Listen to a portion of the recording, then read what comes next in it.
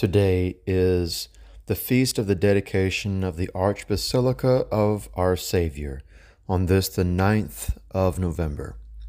The readings will come from Apocalypse 21, 2-5, and Luke 19, 1-11. And so let's begin. In nomine Patris et Filii et Spiritus Sancti. Amen. From the book of Apocalypse.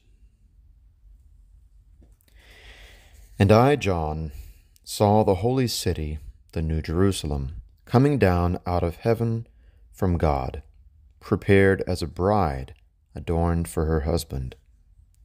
And I heard a great voice from the throne saying, Behold the tabernacle of God with men, and he will dwell with them, and they shall be his people, and God himself with them shall be their God.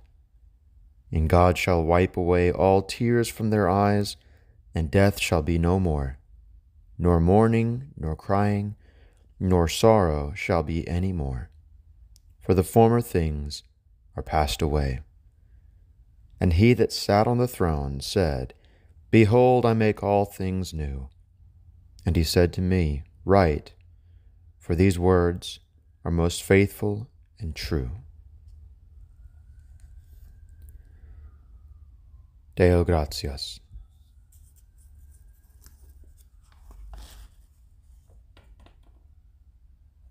Continuation of the Holy Gospel according to St. Luke. Gloria tibi, Domine.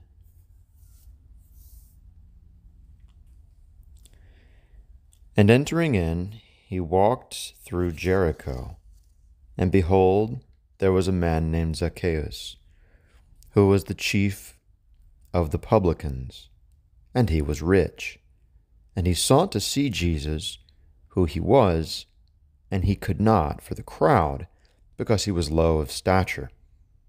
And running before, he climbed up into a sycamore tree, that he might see him, for he was to pass that way.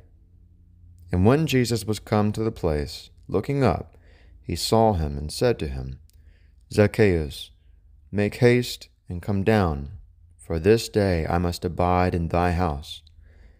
And he made haste, and came down, and received him with joy. And when all saw it, they murmured, saying that he was gone to be a guest with a man that was a sinner.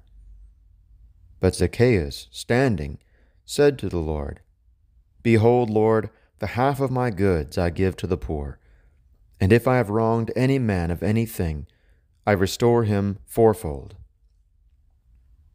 Jesus said to him, This day is salvation come to this house, because he also is a son of Abraham. For the Son of Man is come to seek and to save that which was lost. As they were hearing these things, he added and spoke a parable, because he was nigh to Jerusalem, and because they thought that the kingdom of God should immediately be manifested. Laus tibi Christe.